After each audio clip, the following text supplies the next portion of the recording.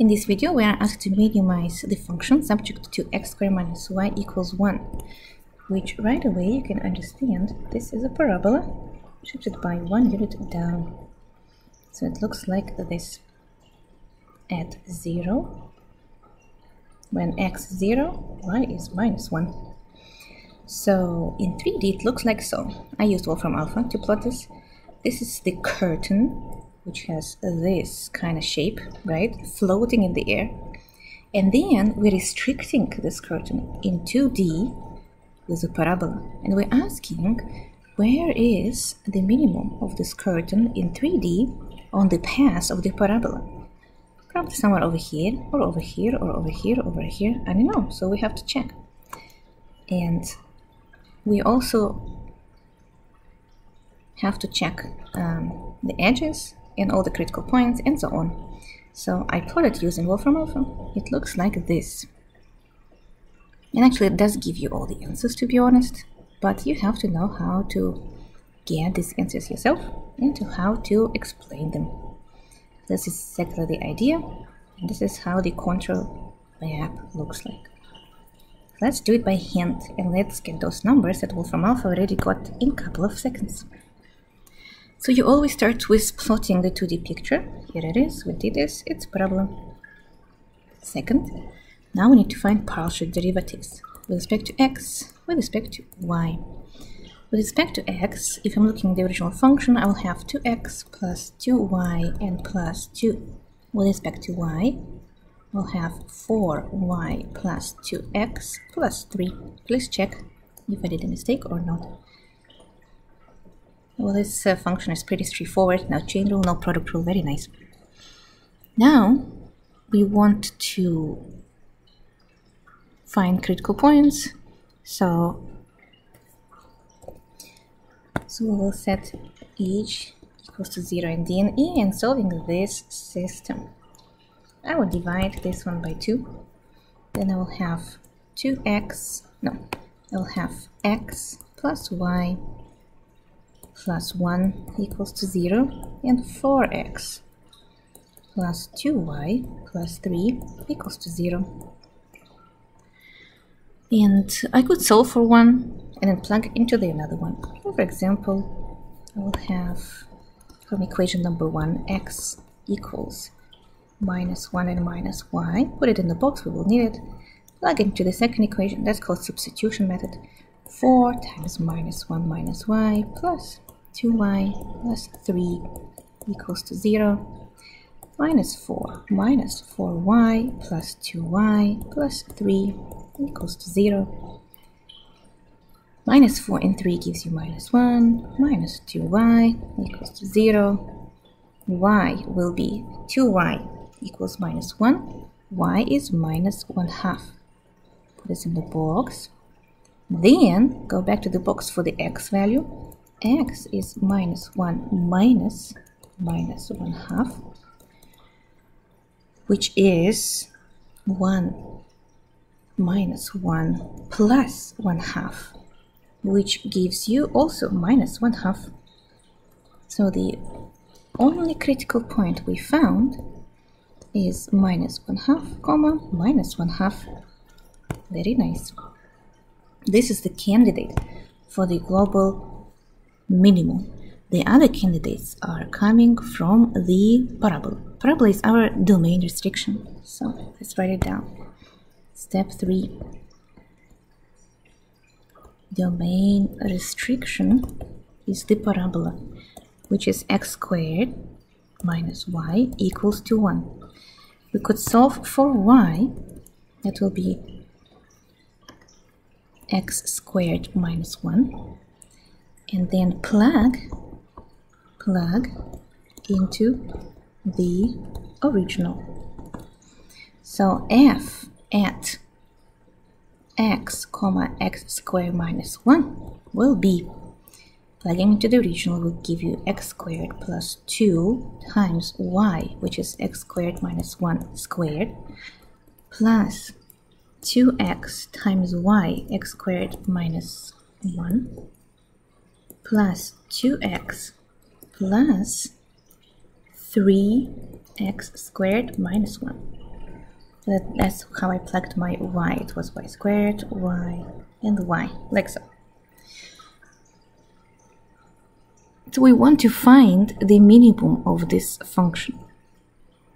And that is already a calculus 1 class. So minimize this. And this is in 2D. As you can see, there's only a function equals x. How did we do that? We find a derivative of this function. So we could first simplify.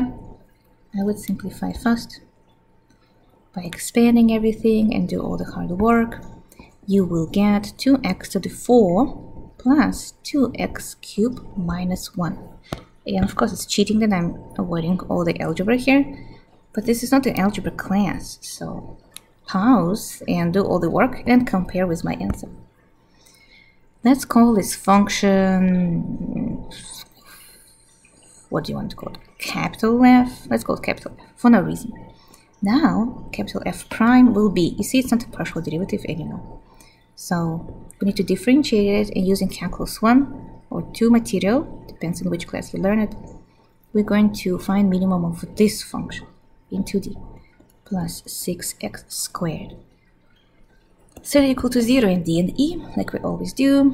Factor out 2x squared. I will get 4x plus 3 equals to 0, and I'll get two nice solutions. Well, actually 3. X equals plus and minus 0. Don't forget it's squared, but we don't need this since it's 0, but I'm just reminding. And then 4x plus 3 equals to 0 gives you the solution minus 3/4. Like so. So we have more solutions from here. Now we are going to check all the candidates. So we have candidates. What kind of candidates do we have? Let's go to the previous critical point. Minus 1/2 and 1/2. So the point minus 1/2 and 1/2. Remember, you list all the points, you make a list, plug it into the original function, and choose the smallest output. And then we have 0, and we need to find what is the corresponding y for that, and minus 3/4, and we need to find what's the corresponding y for that. Y is not y, but the output f. So I will plug this into f, capital F. So capital F, that's a random name I just made up, to be honest, gives you minus 1. Capital F at minus 3/4 gives you minus 7/6, like so. So it's going to be minus 1 and minus 3/4. So we have 3 candidates for the minimum. And that is my x's and y's. X's and y's. So you did not actually have to call it f. I just realized you could call it y, which is fine. So we did y prime. Now we call this y. We found the output for 2 dimensions. So the thing is, we do have the extra solution here. This solution is not in the restricted domain, which is x squared minus y equals to 1. You can check that. Does it even make sense? Minus 1/2 squared minus 1/2 will be 1/4. Minus 1/2 is not 1. So we have to cross out of the list, which is good because now we have less things to be bothered with. When we build the list, we plug everything into very, very original function f. What is the height of the 3-dimensional function, a curve, at these points? And then choose the smallest one will give you global minimum, the biggest one will give you global maximum. If you plug into very, very, very original function, I'll show you which one I mean, the one you got from the very beginning, this one. If you plug this number, so easy to plug 0 and minus 1. 0 minus plus 2, 0, 0, minus 3. Plus 2 and minus 3 gives you minus 1.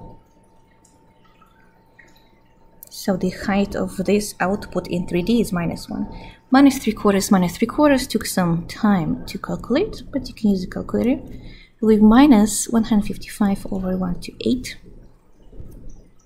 So we don't know, well, which one is smaller.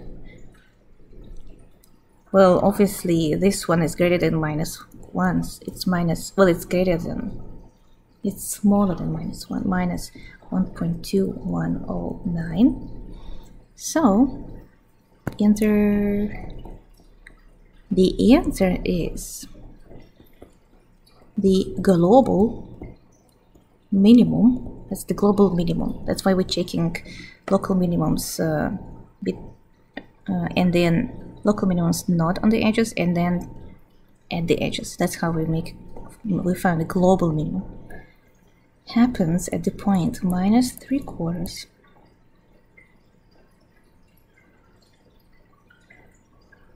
Oh, I just realized there's a typo. When this should be minus 7/6. I just realized that. So if you caught it earlier, good job. This, fix it, minus 7/6. I wrote it correctly over here. Surprisingly, I just did not plug it correctly into this line, third line. So minus 7/6. Let's me even write down like so. It's my x, comma, y, comma, and let's put purple z. And the output is minus 155 over 128. Always keep the exact answer, because that's more professional. That is my global minimum of the function on the restricted domain, which was a parabola in 2D. And it's always different depending on the restricted domain. If you have a rectangle or a circle, then you have to check also all different sides and different methods to use to check that. So check more videos then. Thank you for watching.